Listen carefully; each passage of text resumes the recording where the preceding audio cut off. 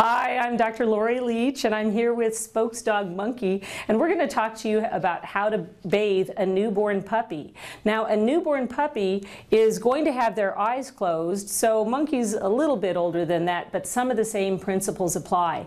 Newborn puppies are very susceptible to drafts, so you're going to want to have a towel so that you can keep them pretty much warm. And the first thing that you're going to do is go through their coat with a flea comb so that you can get any fleas off the coat, because you're not going to want to use chemicals on a newborn puppy.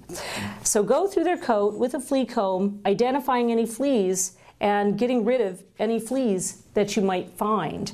One thing that you can do, but it's very important, you can use rubbing alcohol on your cotton ball. Now, you comb through, and when you get the flea with the rubbing alcohol, pick the flea off and set it aside. The rubbing alcohol will stun the flea. We don't want the rubbing alcohol on the puppy. The puppy can't take it. But this is how you're going to safely take fleas off of your puppy when it's a newborn, when it's very young, and you don't want to have chemicals on your puppy. The second thing that you're going to do is make sure that the puppy's face is protected. Now, when you come to washing the face, I think you're just going to want to take a washcloth with warm water and just wipe down the face. I don't want any soap, I don't want any chemicals on the face. When it comes to giving the puppy a bath, probably it's best to enlist the aid of an assistant. And the first thing that you're going to do is take a gentle hypoallergenic shampoo, and your veterinarian is going to have some good recommendations for that. And you're just going to put the shampoo into some water that is the same warmth that you would want for a baby bottle, okay? Not too hot, not too cold. These newborn puppies cannot thermoregulate. They can't keep their body temperature. So it's got to be just right for them all the time. So the water is going to be comfortable and warm. You put the soap into the water, and that's where you're going to get your suds. And then your assistant is going to help you. We're going to hold the puppy into the water, but we aren't going to let the head go in the water.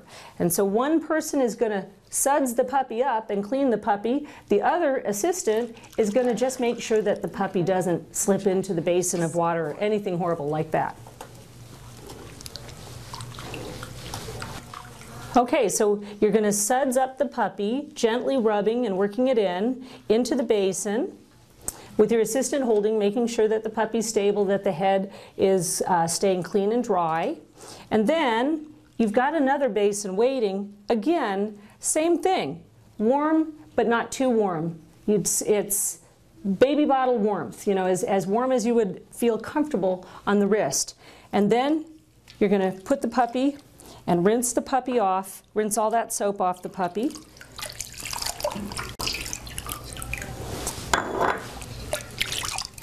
And then you're going to transfer the puppy to a warm towel. You can pre-warm the towel in your dryer, and then the towel's got that nice warmth. You're going to rub gently, and as you rub gently, you're drying the puppy off.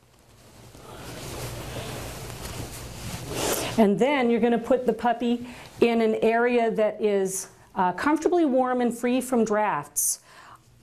The problem with using blow dryers, hair blow dryers on puppies, is they can get very, very hot. So if you're going to use a hair blow dryer, you have to keep it moving all the time, waving back and forth, because those electrical coils that heat up the air can get very hot and can damage the puppy.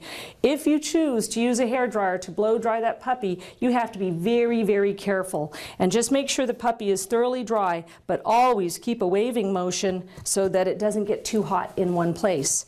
Then you're going to transfer the puppy back with its litter mates. If you've got the litter mates, you're going to put it into its nesting box. The nesting box has to be free from drafts, because even if the puppy is a little bit damp, that dampness is going to make the puppy that much colder. So it should be a nesting box with some towels in it, and maybe even a towel over the top to protect from drafts. Thanks very much, and I'm Dr. Lori Leach, and this is Monkey.